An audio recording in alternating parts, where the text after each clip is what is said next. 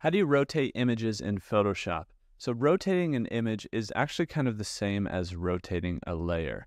I have an image here of an iPhone mockup, and we can see that layer down here in my layers panel. Now to rotate this, what I need to do is use the transform options or the properties panel. First, in the properties panel here, if you don't have it open, you can go up to the window drop down and go down and find properties. In this properties panel, we have a rotation area. We can actually click and drag on the rotation here, and it's going to rotate our object. We can also type in a specific degrees or select from the list. Now, I don't like using this method because I have to kind of guess the rotation. I want to be able to visually move this object. To do that, we need to transform it. So to transform an object, it's called free transform. It's actually in the edit drop down. You can come down here and find free transform. The shortcut key for that is Command T or Control T if you're on Windows. We press Command T, and now we can transform this layer. So like I said, it's not just for images, it's any layer, but an image would be on a layer like this iPhone mockup. So as long as we have that layer selected, then we can transform it, and to rotate it, we'll move our cursor just to the outside of a corner and begin to click and drag.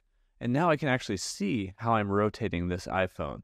So originally it was straight, but I wanted it a little bit tilted just to make this thumbnail a little bit more dynamic.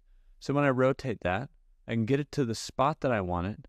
I can either click this commit button down here or just press the enter or return key on my keyboard. And that's going to commit the change. So commit the rotation to that object. Now in the properties panel, I do see the rotation here. So if I wanted to make little tweaks to it, I could.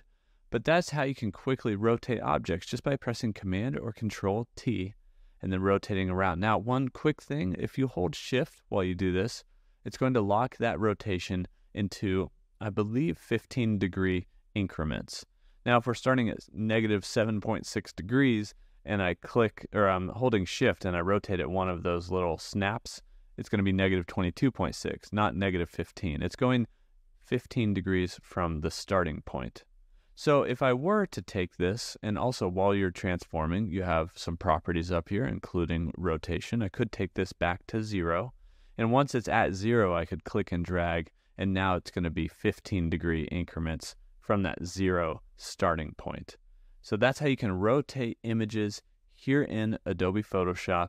And as soon as you like where you've rotated it, just press that return key, and it transforms that image rotation just like you wanted. That's the reason you came to this tutorial, right? If you have any questions, leave them in the comments down below, and I'll see you in the next one.